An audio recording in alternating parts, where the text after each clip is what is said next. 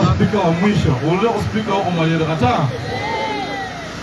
ne mama Shumula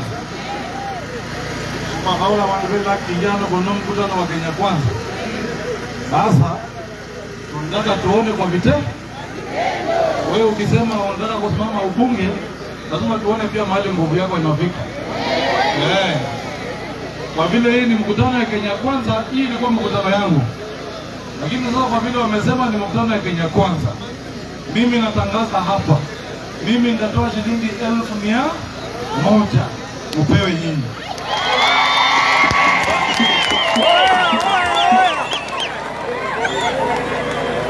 Mgeni wangu Kilofas Malala ameniambia hapa anatoa shilingi 1,100.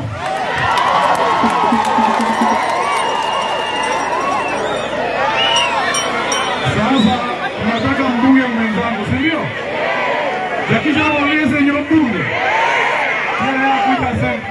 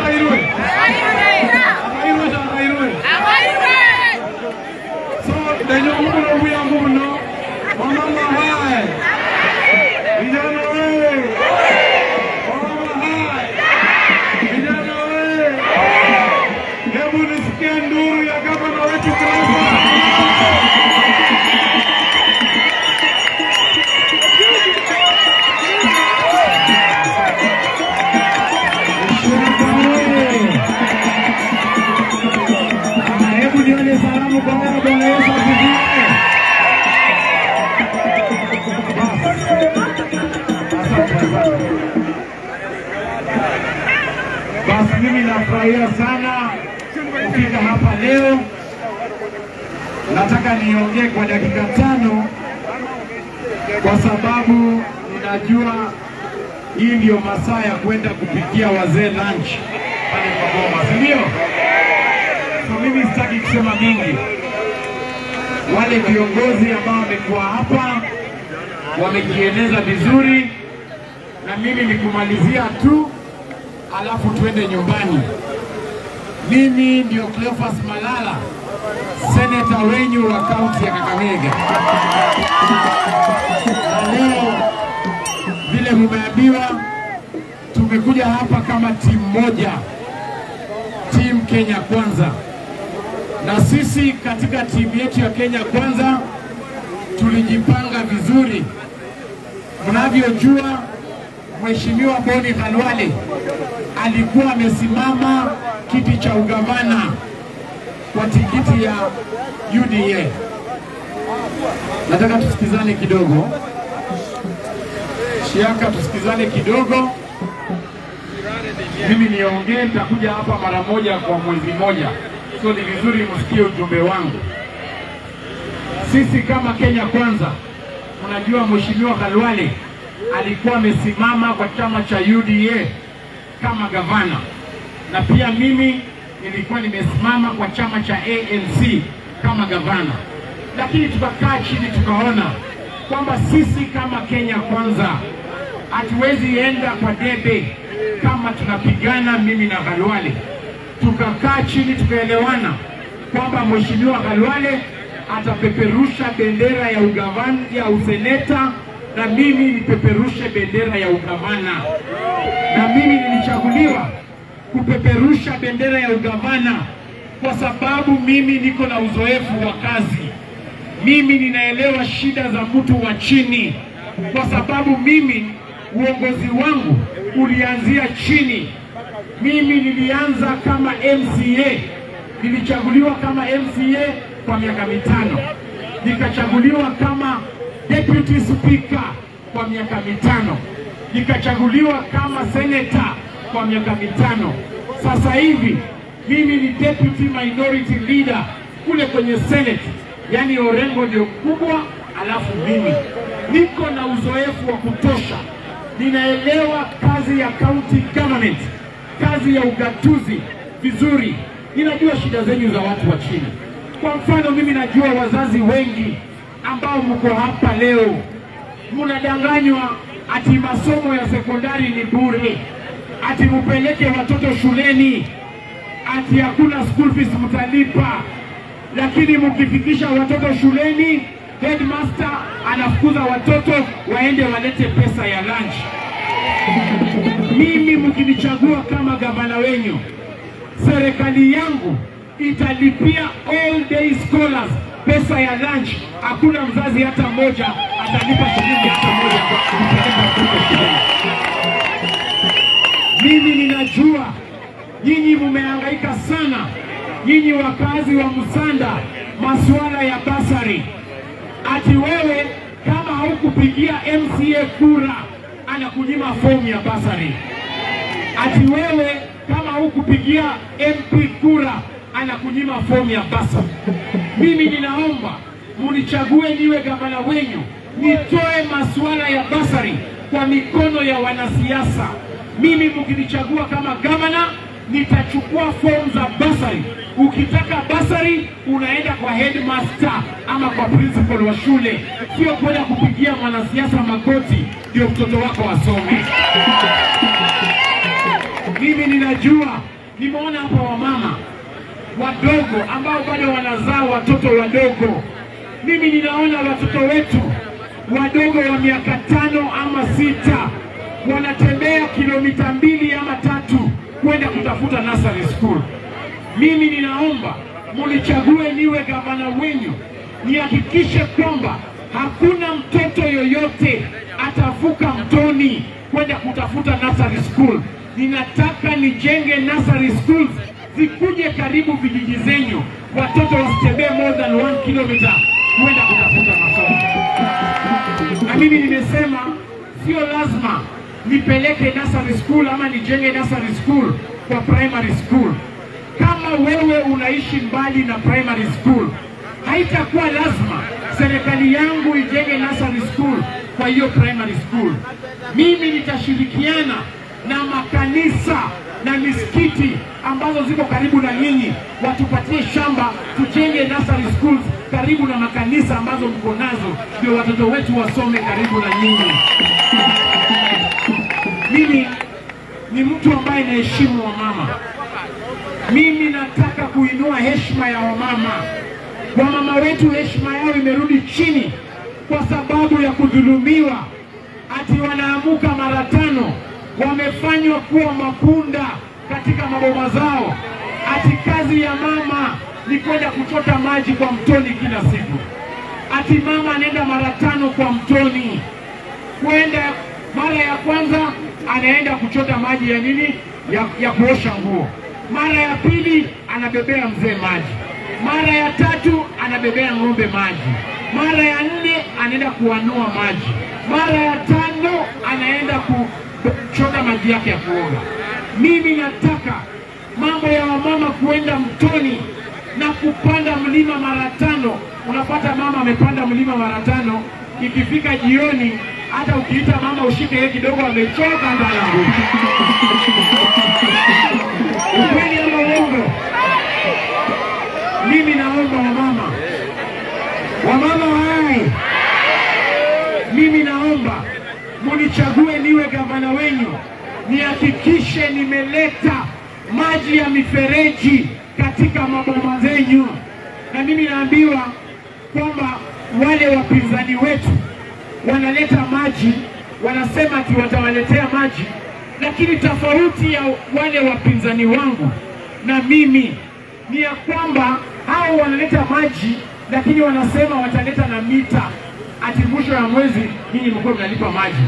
Nyinyi mna pesa ya kulipa maji kweli? Mimi serikali yangu itabuni njia ambaye mtapata maji ya mfereji na mtakuwa mnalipia bill, na hivi ndio nitafanya. Hii mtoni yenyu iko hapa chini. Serikali yangu itachimba tank hapo chini. Hiyo maji yenyu hiyo iingie katika hiyo tank. Tuweke hapo pump ya sola. Tupump maji kule kwa mlima hapa juu. Tuweke tank hapo. Na hiyo maji yenyu tuwapatie free of charge kwa mifereji kwa boma zenyu bila kuwalipisha. mimi niko na mpango mzuri. Mimi naona hapa wamama wazee na wazee baba zangu wako na shida mingi, lakini zingine wanaona aibu hata kuambia. Utapata mama mzee amewekewa maji kwa beseni kwa bafu, magoti iliisha nguvu, akiinama kuchota maji kwa bafu kuoga, mama anaanguka kwa bafu. Ukweli ama uongo? Mimi mkinichagua kama gavana wenyu, nitahakikisha kwa zile bafu za wazee peke yako, mimi nitaongeza pipe moja ya kuenda juu, tuhakikishe wazee wa maoga kama wamesimama, wache kuinama kwa beseni. Ama mimi naongea vibaya? Mwisho, wamama wewe, mwisho kabisa, mimi naona wazee wetu wengi ambao wako na miaka 60 kwenda juu, utapata mzee afanyi kazi, akikuwa mgonjwa hana pesa ya kwenda kujitibu katika hospitali. Mimi nimesema wazee wote ambao wamefikisha miaka 60 kwenda juu, ama mama yoyote, serikali yangu itawachukulia NHIF card. Hakuna mzee yoyote atalipa shilingi hata moja kutibiwa kwa hospitali ya County Government of Kakamega. Ni lazima tutunze wazazi wetu. Hapa vijana wetu, nimekuja hapa leo, nimepata vijana wamekunywa kitu, wameshalewa sasa hivi. Hata hii jua, unajua ukikunywa kitu na usimame kwa jua, kichwa inazunguka, si ndio? Mimi nataka nitoe vijana wetu kwa masuala ya pombe. Hawa vijana wameingia kwa pombe kwa sababu hawana pesa, kwa sababu hawana kazi. Mimi kwa serikali yangu nimeona barabara kubwa kubwa kama hizi wanapatia matajiri peke yao kufanya hizo kazi. Ati kwamba kama wewe sio tajiri, kama hauna greda, wewe haupewi kazi ya kuunda barabara. Kwa serikali yangu mimi nimesema barabara kubwa kubwa kama hizi nitapatia hao matajiri, lakini barabara ndogo ndogo zile za kuingia kwa maboma za watu mimi sitapatia matajiri. Nitapatia vikundi za wamama na vijana walime na jembe, wapate pia pesa katika mfuko zao. Nataka hiyo pesa ya county pia nyinyi mweke kwa mfuko, si ndio? Wajua mimi naelewa shida zenu. Hata nyinyi watu wengi ambao wako hapa, wacha niwaambie ukweli, hao watu ambao unaona hapa, haswa hao wamama, hata saa hii akili yao iko hapa, wako na mawazo mingi. Saa hii wanafikiria vile ya kulipa madeni zao. Hao mama wamekopa madeni mpaka kwa vyama. Hao mama utapata leo huyu mama hajalipa merry round yake, si ndio?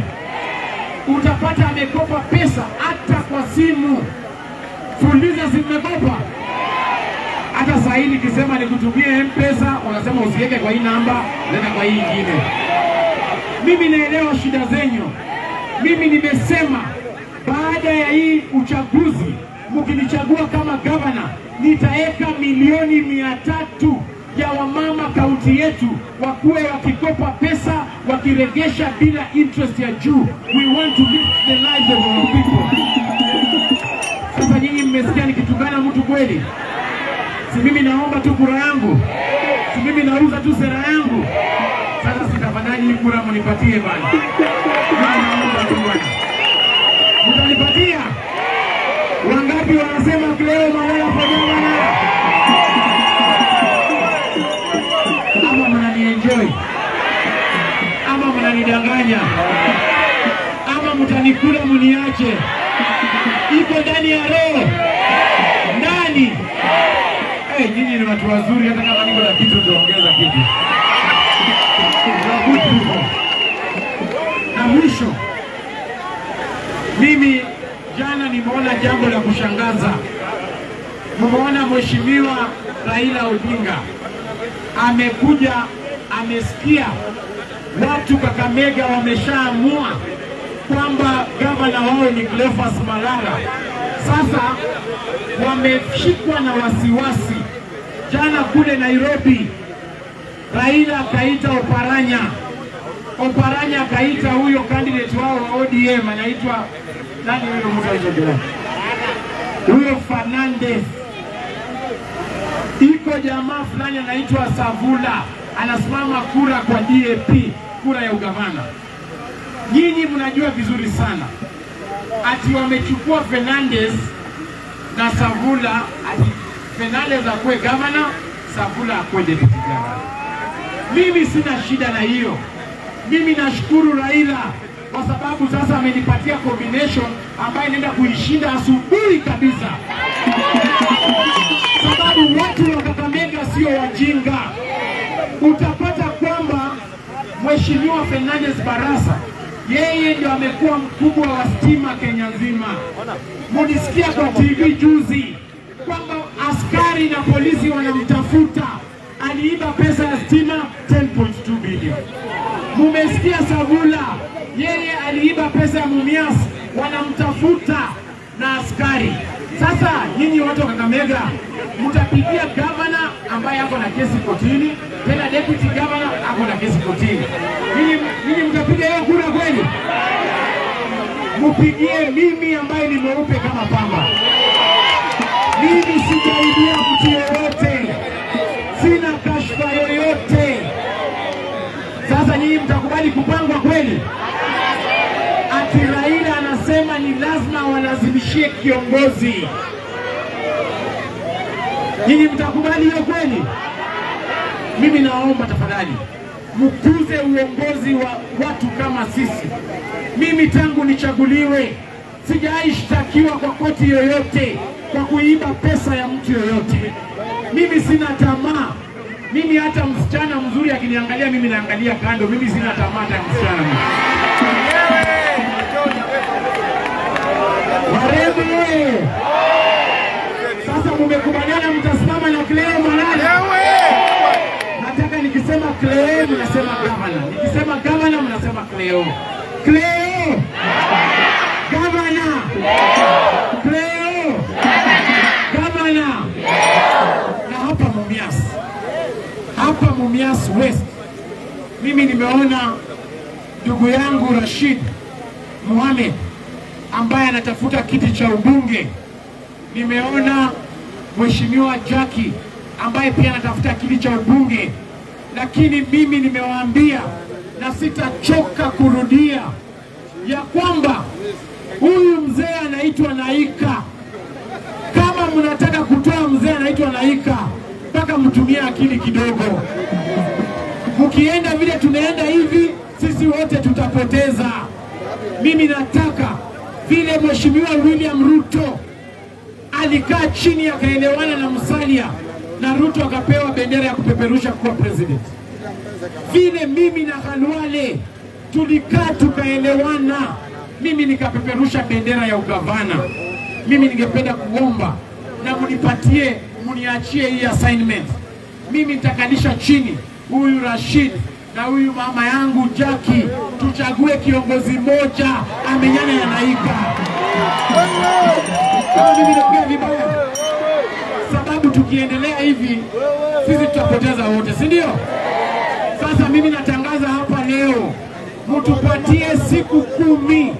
Tukirudi hapa tutarudi na kiongozi mmoja, si ndio? Mmenipatia hiyo nguvu. Na tutachagua kiongozi ambaye anaweza menyana na Naika vizuri, si ndio? Ama mimi naongea vibaya?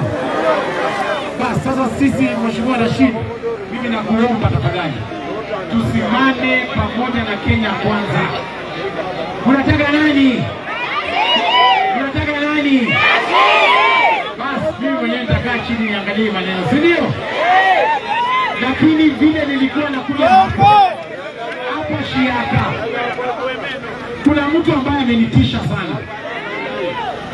Kuna mtu amenitisha akaniambia, vile nilifika pale Sabatia akaniambia atusiende kule Eshiaka, ati kwa sababu nyinyi watu wa Eshiaka, ati nyinyi watu ni wa Raila Odinga. Huyo ndio niliambiwa. Walikuwa wananidanganya. Nataka tuone kama wewe ni mtu wa Raila, hebu inua mkono juu basi. Hebu nione watu wa Raila. Inua, nitakupatia kitu. Mtu wa Raila inua. Hebu tuone watu wa William Ruto.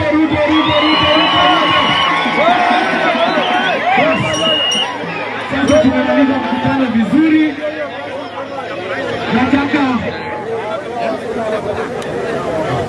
Nataka tuite Mheshimiwa Rashid amalizishe, atuambie vile atapanga hii maneno hapa.